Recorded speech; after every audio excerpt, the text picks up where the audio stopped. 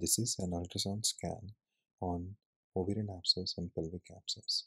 This is a sagittal view showing the coil inside the uterus, and the transverse view with bilateral ovaries enlarged behind the uterus.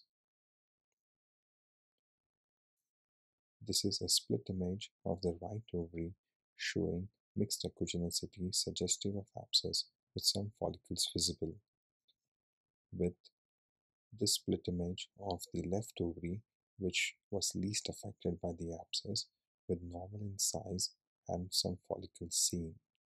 This is the typical picture of an abscess, which looks like a white speckled in the black background, granular appearance on an ultrasound scan, with speckles moving freely in multiple directions.